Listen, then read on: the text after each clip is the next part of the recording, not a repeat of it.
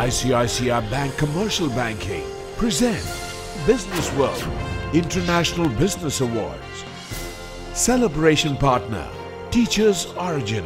Process Advisor, PwC. Event Partner, Fismay. Television Partner, NDTV Profit.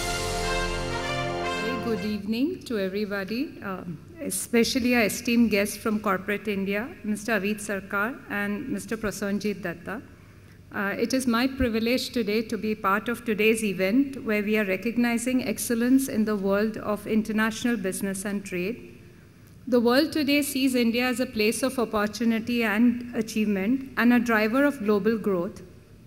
What makes the India story even more attractive is the sustainability of our growth, as well as the fact that we are largely resilient to the external shocks, even as severe as the recent global financial crisis. While this growth is largely due to our favorable demographic profile and emergence of domestic consumption, if we have to continue with this growth momentum, it is crucial to develop overseas markets for enhancing exports, and that is where international business and trade will play an important role. I strongly believe that free trade and a global division of labor favors trade from countries like India, which have a favorable demographic structure with a large productive population. India is a very young country with 50% of its population under 30 years age, and the median age of our country is 25 years, which will be only 30 years even in 2025. The dependency ratio is expected to decline for the next 3 decades in India, while other countries like China, the dependency ratio will be on an upward trend. So given all this, India is really poised to exploit the overseas export market. We've come a long way in exports since 1991, where we opened up the economy. It has grown 7 times in 20 years. Today, our exports are over $326 billion. Our share in world exports grew from 0.5% to 2% in the same period. Of course, mainly driven by services, which grew from 0.5% to 3.2%. It's also thanks to our IT entrepreneurs, the availability of skilled manpower, and the impetus given to the IT services, IT sector by the government policies. Going forward, the 21st century is clearly going to be an Asian century, with most of the world's economic activity centered around Asia. India and China together make up 13% of the world exports, and this can only grow.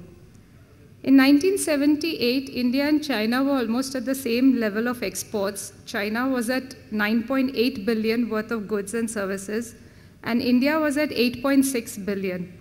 By 2010, this has changed to Chinese exports going to $1.8 trillion, or about 11% of the world exports, while India's exports are $326 billion, or 2% of the world exports. So clearly there's a huge opportunity to grow the international trade and capture a large share of the world exports for India. It is estimated that global trade will increase over the next few years on account of robust emerging economies and rising importance of emerging markets. Post the financial crisis, India's share in world exports actually grew to 2% from 1.3% in 2008. I'm sure all Indian exporters are looking at the foreign trade policy announcement next week with a lot of optimism to find out whether there's any further stimulus for exporters next week. ICICI Bank, with its global presence in 19 countries, a strong correspondent banking global network, trade expertise in offering end-to-end solutions, and technology-enabled platform for seamless solution delivery, has been partnering with corporate India to help facilitate growth in trade. We are also pleased to initiate partnership with Businessworld to create a platform for recognizing and facilitating companies who have demonstrated leadership in creating and growing international markets. I would like to end by congratulating all the winners being felicitated today and wishing all of you a successful financial year 2013. Thank you.